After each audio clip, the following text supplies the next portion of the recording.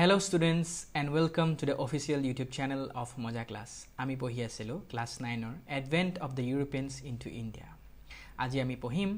beginning of the Sepoy Mutiny. Eto hobo amar third lecture. Thik ase? So first of all pohar agote what is Sepoy? The Sepoy mane ki? Sepoy mane hoise the Indian soldiers who work under the East India Company. ঠিক আছে যেটো British rule হৈ আছিল ইন্ডিয়াত so তাত যেটো British army আছিল তো তাত ইন্ডিয়াৰ যিখিনি মানুহে কাম কৰিছিল তো তেওঁলোকক সিপয় বুলি কোৱা হৈছিল ঠিক আছে so hey সিপয় mutiny break out হৈছিল সো ইতিয়া ফার্স্ট অফ অল এটা কথা জানিব লাগিব যে হেতু সময়ত যেটো সময়ত সিপয় মিউটিনি ব্রেক আউট হৈছিল ইন্ডিয়াত বস কোন আছিল তো ইস্ট ইন্ডিয়া কোম্পানি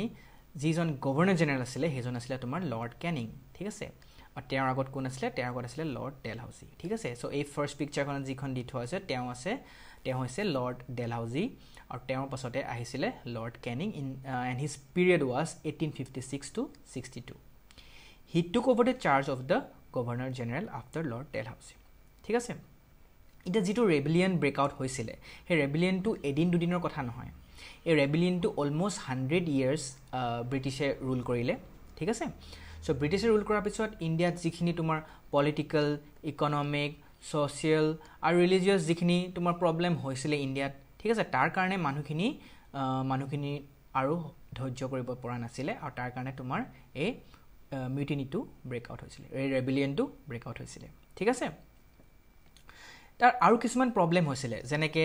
যিখিনি মুঘলছ আছিল মুঘলছৰ আগতে কইন থাকে নহয় হে কইনবোৰৰ মুঘলছবোৰৰ নাম আছিল হয়নে তো হে নামবোৰ হে কইন্সবোৰৰ পা স্ক্ৰ্যাপ কৰি দিলে ঠিক আছে মুঘল এম্পায়াৰ যিবোৰ নাম আছিল সাপোজ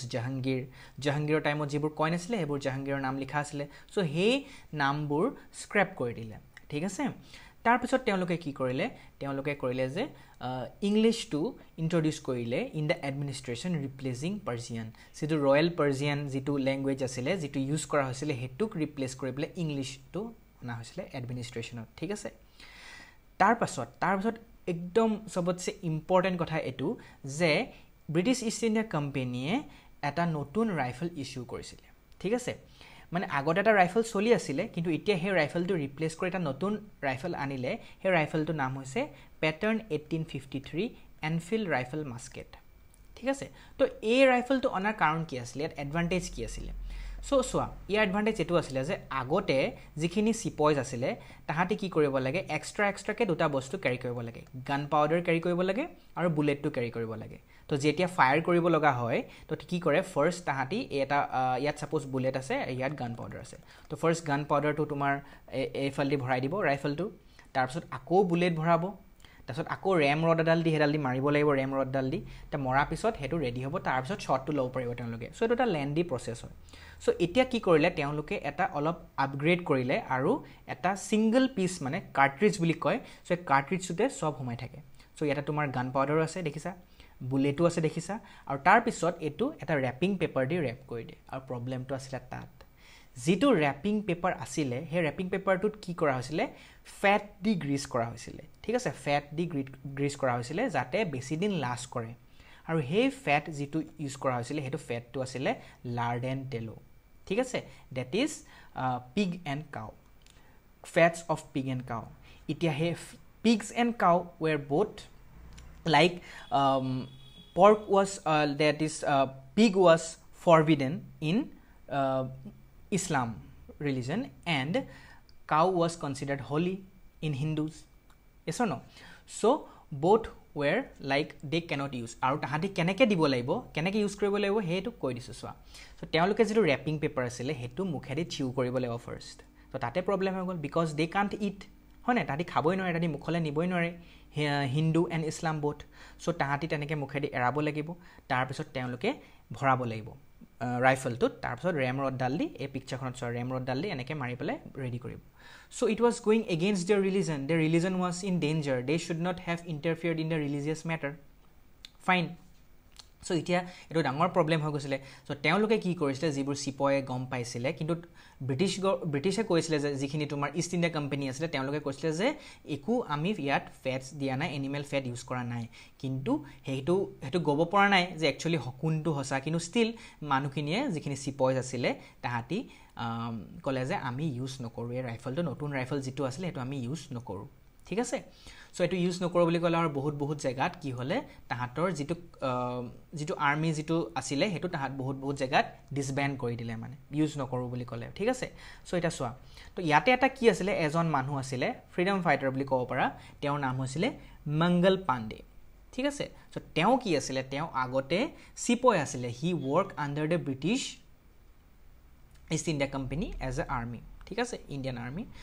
আর্মি নহয় ব্ৰিটিছৰ আৰ্মি আছিলে সো তেওঁ আন্ডাৰত কাম কৰিছিলে আৰু হি কোড কাম কৰিছিলে 34th নেশনাল ইনফেন্ট্ৰি ঠিক আছে তো 34th নেশনাল ইনফেন্ট্ৰি যেটো আছিলে সো হে তাৰ মঙ্গল পাণ্ডে আছিলে আৰু হেতু কোড আছিলে বেৰেকপুৰ বোলা নামৰ জেগাটোত আছিলে বেৰেকপুৰ সিপয় ক্যান্টনমেন্ট সো তেওঁ কি কৰিলে মঙ্গল পাণ্ডে যেতিয়া এই কথাটো গম পালে he got very angry and he fired his own officer to এজন ইংলিশ অফিসাৰক তেওঁ 29 মাৰ্চ 1857 ত ফায়াৰ কৰি দিলে মানে গুলি কৰি দিলে আৰু তেওঁ তাতে মৰি থাকিলে সো এটো প্ৰবলেম হৈ গল যে ব্ৰিটিছ অফিসাৰ এজনক তেওঁ ফায়াৰ কৰি দিলে হয় না because he got very angry তো তাৰ পিছতে কি হল সিপয় মিউটিনিটো ট্ৰিগাৰ হৈ গল যেতিয়া এজন মানুহে মাৰি দিলে আৰু যেহেতু তেওঁ ব্ৰিটিছবোৰে বেয়া কাম কৰি আছিল ইণ্ডিয়াত so they got very angry আৰু তাৰ পিছত সিপয় মিটি ট্ৰিগাৰ হৈ গল আৰু স্পেশালি নৰ্থ ইণ্ডিয়াত বহুত বেছিকে ট্ৰিগাৰ হল যেতিয়া ঈশ্বৰ পাণ্ডে বুলা এজন আছিলে গাৰ্ড আছিলে আৰু মঙ্গল Pandey both were hanged they were awarded capital punishment that they will be hanged so তেওঁলোকক হ্যাং কৰা হল আৰু তাৰ পিছত আৰু জছিলা হৈ গল ঠিক আছে আৰু জছিলা হৈ গল এই মিউটিনিটো বহুত বেলেগ জায়গাত ইণ্ডিয়াত টুকুৰা তেনেকে স্টাৰ্ট হল এই মিউটিনিটো ৰিবেলিয়নটো start hall the famous সিপয় mutiny ঠিক আছে so the famous সিপয় mutiny ফ্লেয়াৰ্ড up আৰু কিছুমান ৰিজন আছিলে যে লৰ্ড ডেলহাউজি যি আগত আছিলে লৰ্ড কেনিং অহা আগত সো তেওঁ কিছুমান নতুন নিয়ম আনিছিলে ইণ্ডিয়াত সো হে নিয়মখিনি ইণ্ডিয়ান কিংছবোৰক বহুত প্ৰবলেমেটিক এটা সিচুৱেচনত পেলাইছিলে সো হেতু এটা কাৰণ হয় যাৰ কাৰণে তোমাৰ সিপয় মিউটিনিটো ব্ৰেক আউট হল তো সবতছে ইম্পৰ্টেন্ট কাৰণটো কলোৱে তাৰ পিছতো এখিনি বেলেগ কাৰণ আছিল সো হেকানে ফেমাস এ মিউটিনিটো ব্ৰেক আউট হৈছিল তে ইয়াত এখন পিকচাৰ দেখছো সোৱা দুটা কইন দি থোৱা আছে ফাৰ্স্ট কইনটো যেটো আছিল এজন মুঘল এম্পায়াৰ হয় তেওঁৰ নামত এই কইনটো বনোৱা হৈছিল কিন্তু তাৰ পাছত কি কৰিলে হেতু স্ক্ৰেপ কৰি পেলাই ইষ্ট ইণ্ডিয়া কোম্পানী নামত এই কইনটো বনোৱা হৈছিল ঠিক আছে এতিয়া নেক্সট আমি পঢ়িম ৰিজাল্ট অফ দ্য সিপয় মিউটিনি এই যে সিপয় মিউটিনিটো হল তাৰ কাৰণে কি আমাৰ ৰিজাল্ট তাৰ পৰা কি হল মানে ঠিক আছে তো সোৱা ইতিয়া এই ৰিবেলিয়নটো এটা ৰিমাৰ্কেবল চেঞ্জ আনিলে ইণ্ডিয়ান এডমিনিষ্ট্ৰেচন কাৰণ সোৱা যেতিয়া এটা ফৰেন ৰুলে ইণ্ডিয়াত ৰুল কৰি আছিল সো তেওঁলোকে এটা প্ল্যান কৰি ৰুল কৰি আছিল সো যেতিয়া ঘপককে এনেকুৱা এটা সিচুৱেচন ক্ৰিয়েট হৈ গল গতে অল ওভাৰ ইণ্ডিয়াত মানুহখিনি এনেকে মাস মুভমেন্ট কৰিছে সো তাহাঁতিটো এটা প্ৰবলেমেটিক সিচুৱেচনত পৰি গল ন বিকজ সোৱা এতিয়া তাহাঁতি ইয়াত ৰুল কৰিছে তাহাঁতি ভাবিছে আৰু আমি ৰুল কৰিম ইণ্ডিয়াত আৰু পাৱাৰ লম সো হেখিনি ভাবি আছে কিন্তু বাট ইতিয়াটো ইণ্ডিয়াখিনিটো মানুহখিনি একদম বহুত খং উঠি গৈছে ৰিবেলিয়ন ষ্টাৰ্ট কৰিছে সো কি হ'ব সো কি কৰিব সো তেওঁলোকে এটা কাম কৰিব লাগিব যে ইণ্ডিয়াৰ মানুহখিনিক স্যাটিসফাই কৰিবলে তেওঁলোকে কি কৰিব লাগিব যিখিনি খং উঠি আছে ইণ্ডিয়ানছবোৰক তেওঁলোকক স্যাটিসফাই কৰিবলৈ নতুন কিছুমান ৰুলছ আনিব লাগিব যাতে ইণ্ডিয়ান এডমিনিষ্ট্ৰেচনৰ ৰুলছ আনিব লাগিব যাতে তেওঁলোকে স্যাটিসফাই হয় ঠিক আছে সো হেতু কৰিব লাগিব তাৰ পিছত the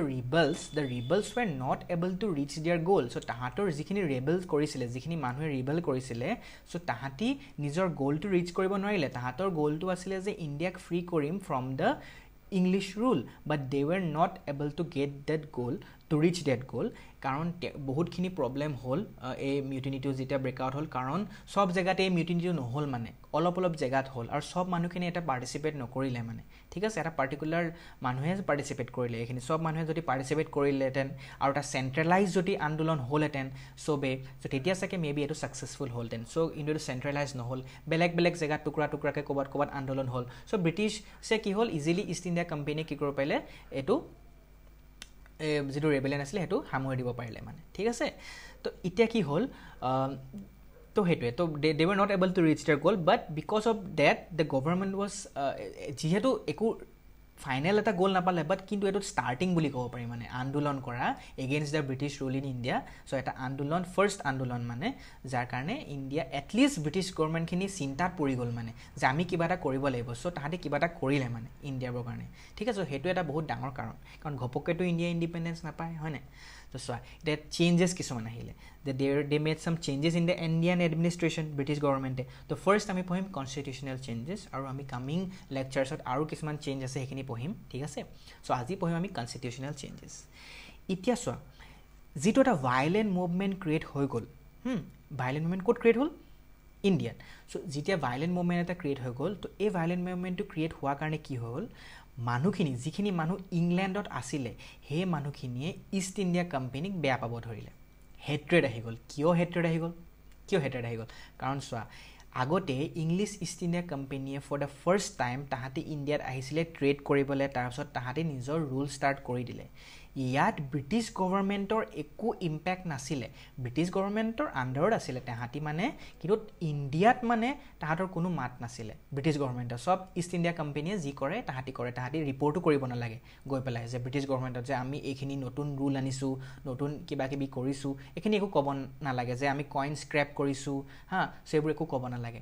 তাহাঁতি নিজৰ মতে কৰিছিলে কিন্তু এতিয়া কি হ'ল যে এনেকুৱা এটা সিচুৱেশ্যন ক্ৰিয়েট হৈ গ'ল যে দেখিছে যে মানুহখিনিয়ে বেয়া পাইছে কাৰণ তাহাঁতি কেলে বেয়া পাইছে কোৱাচোন কাৰণ দে ৱেৰ ৱেৰিড যিখিনি তোমাৰ ইংলেণ্ডত মানুহ আছিলে তাহাঁতি ভয় খালে চিন্তাত পৰি গ'ল যে ইণ্ডিয়াত ইমান ছাফাৰিংছ হৈছে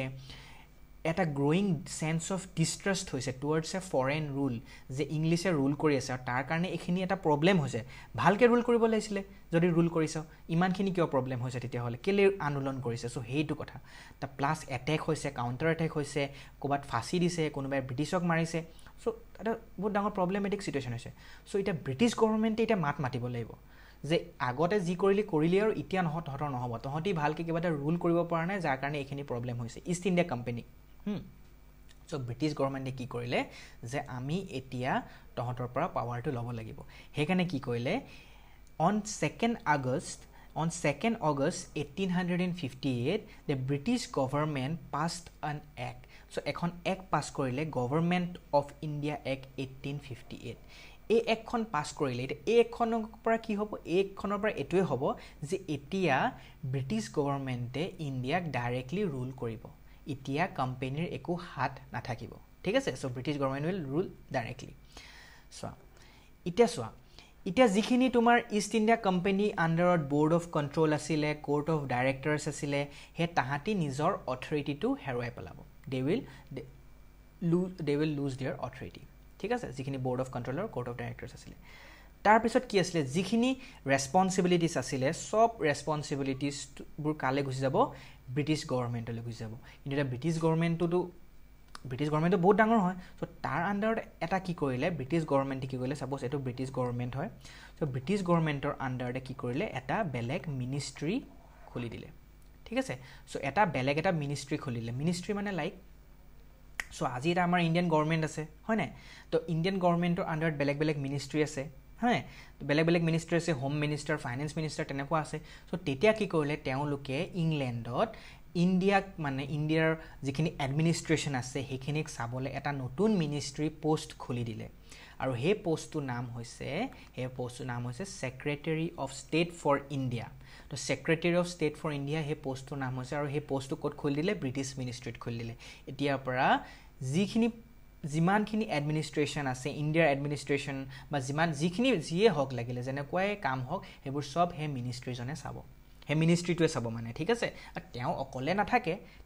তেওঁ আণ্ডাৰটো থাকিব হেল্প কৰিবলৈ চ' যিজন তোমাৰ ছেক্ৰেটাৰী অফ ষ্টেট যে এইজন secretary of state for India যিজন হ'ল চ' তেওঁক এছিষ্ট কৰিবলৈ তেওঁক হেল্প কৰিবলৈ 15জন মানুহ থাকিব 15 members will be there out of the 15 is on 1 2 3 4 5 6 7 8 এই 8জন হ'ব তোমাৰ ব্ৰিটিছ গভৰ্ণমেণ্টৰ ফালৰ পৰা আৰু বাকি 7জন 1 2 3 4 5 6 7 এই 7জন হ'ব তোমাৰ ইষ্ট ইণ্ডিয়া কোম্পানী চ' ইষ্ট ইণ্ডিয়া কোম্পানীটো কমপ্লিটলি তেওঁলোকে বেণ্ড কৰি দিয়া নাই তেওঁলোকে থাকিব বাট তেওঁলোকে এতিয়া কি কৰিব লাগিব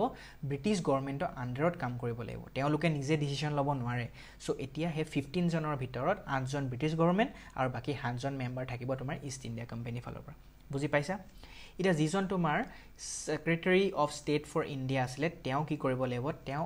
সব মিটিংবোৰ তেওঁ প্ৰিচাইড কৰিব ঠিক আছে যি কাউন্সিলৰ মিটিং হ'ব সব প্ৰিচাইড কৰিব লাগিব আৰু বাকি যিজন মেম্বাৰ্ছ আছিলে তাহাঁতি কি কৰিব লাগিব they have to offer সাজেশনছ regarding Indian administration. India administration to sabole teolokor suggestions dibo lagibo aru ekhon report submit koibo lagibo is tomar Secretary of State for India. Our Secretary of State for India ki koribo lagibo proti bosore ebaro karne British Parliament ot teo jikhini jitu report ase jitu document ase concerning Indian administration hetu submit koribo lagibo ge goi pele British Parliament ot hetu kune koribo lagibo Secretary of State for India. Buji paisa? Fine. So it is so. To itia ki hobo lagibo under this act jison governor general asile Lord Canning asile governor general last East India Company itia to ki hol itia to direct British government ole gusi gol power to